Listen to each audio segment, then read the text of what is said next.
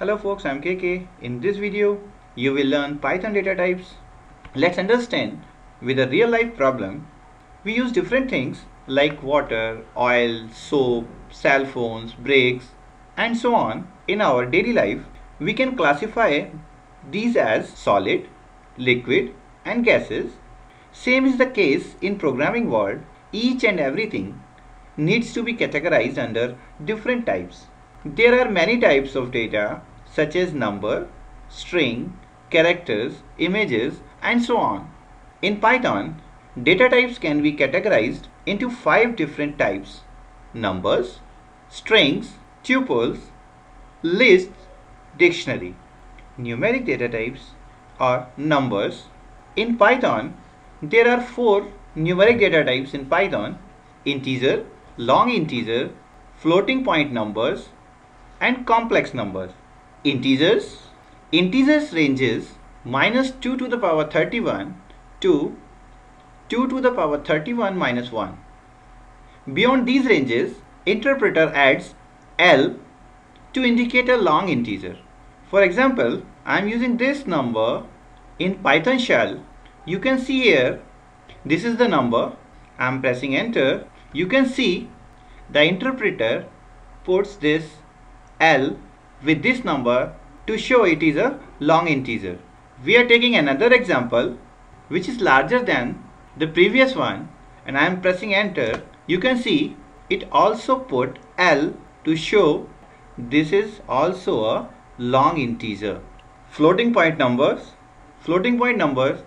ranges -10 to 10 to the power 308 in Python and has 16 digits precision.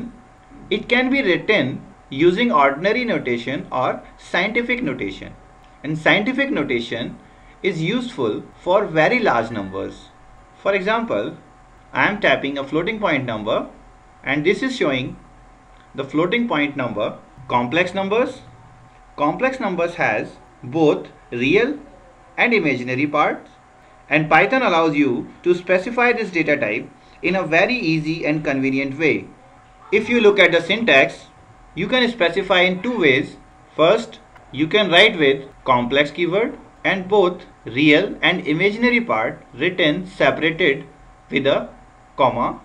In another way, you can write it as x plus yj, where x is the real part, y is the imaginary part, and j plays the role of iota. Let's see with the example. I have written the variable name com1, written complex and both real and imaginary part. Within the bracket, I have assigned this complex number to the variable com1. I am pressing enter. I am taking another variable which is of complex type, com2. I am taking another complex number and writing it as 20, which is the real part here, and 10, which is the imaginary part, with iota. I am pressing enter. I will check the value of com1 and com2. First, com1, I am pressing enter. You can see the complex number 10 plus 20j. This is the first one. 10 is real part here and 20 is imaginary part as specified in the first statement. I am writing com2, pressing enter. You can see the value of second variable. Here, real part is 20 and imaginary part is 10. Like this way, you can specify the complex numbers in Python in a very easy and convenient way. Boolean data types. Boolean data types has only 2 values, true or false. You can see the syntax here. The variable name has the value either true or false. For example, I am taking x is equal to 3 and also y is equal to 3. Now I want to find whether x is less than y or not. This expression will only result in either true or false value. This statement should give a value false because x and y both have the same value 3. We will see the result. It is false. It's the correct result for this expression. Now we will check whether x is equal to y. What result it will give? It is giving the value true.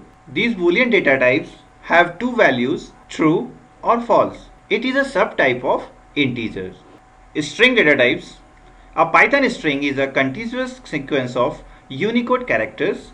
Single quotes or double quotes can be used to denote a string.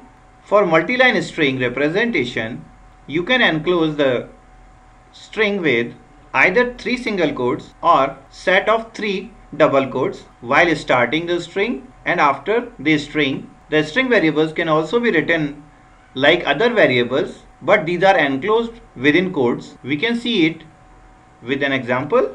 I am assigning a string value to a variable A. I have assigned a string value. We are learning Python within double quotes for variable A. I have assigned another string to a variable B, which is enclosed within single quotes. Also, I am specifying a multi-line string starting with 3 consecutive single quotes. You can see I am able to write multiple lines of a string with these 3 consecutive single quotes. I am closing it with 3 consecutive single quotes as I have written in the starting of this multi-line string. I am pressing enter. The variable mul is assigned a multi-line string. So we will see the value of these 3 string type variables.